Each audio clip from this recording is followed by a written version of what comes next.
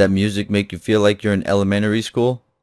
Well, you're not. There's going to be cursing, nudity, and blood. In this exercise, you can learn to use the CSS @import rule. The import rule is used to import style sheets into a document or into other style sheets, which means basically you can import one style sheet into another style sheet. So if you have a secondary style sheet, it can be imported into your main style sheet or straight into the document. So we have a simple link element that's calling in a style sheet of example a.css, and all we have is an h1 element with hello world in it. Now let's take a look at the example a.css to see what's in it. And all we're doing is changing the body background color to pink. So this, when we look at it, should have a pink background, which it does. Now let's take a look at example b.css. Now if this were to get applied, imported into this style sheet, example A, that means all h1 elements should get affected by these properties.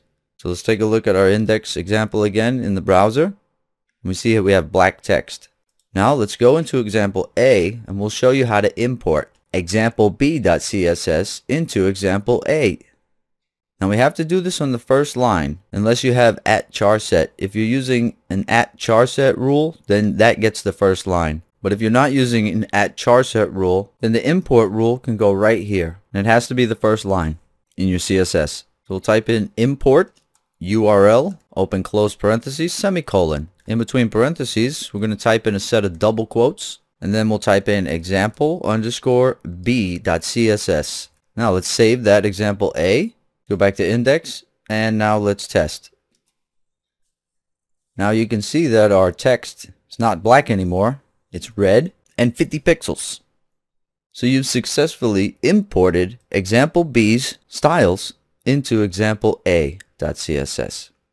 Okay, let's see where else this will work. Let's take it out of example A. That way example A is back to normal. Let's go into the index.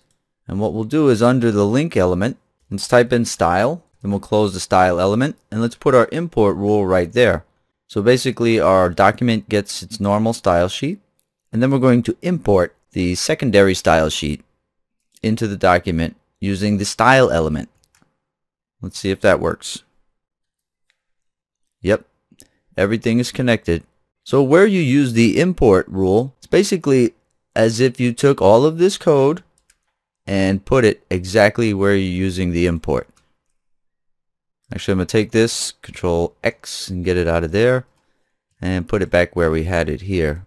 There's also different syntax approaches that you'll see. You can do it without the parentheses and remove the URL function reference. So all you have is @import space and then a set of double quotes, and inside the double quotes is where you put the file or the file path. So it can look like this or the way we originally had it, like that. Now the import rule can also be made media dependent. So if your syntax looks like this, that means that example b.css will only be imported if these media properties apply to the user's browser. And we'll talk more about these settings when we do a video tutorial for the @media rule, which we'll be covering that one as well in depth. Okay, let's put this back the way we had it. Let's go ahead and take that rule out of there again. We're going to try one more experiment. So example A and example B are like normal. Neither are importing the other. So we'll go into index. We remove that link altogether for example A.css. And let's put in a style element. Close it. Now let's import example A. And let's also attempt on the next line to import example B. And let's see if the styling from both style sheets gets applied to the document. Yep. So that kind of configuration works also. Alright, let's put all this back the way we had it. And this is the code example I'll give, where we're importing from example A.css. From the style sheet 1, we're importing style sheet 2 into it. This is the code example we'll have on the page, but we showed you all kind of different ways you can set up the code to make the same thing happen.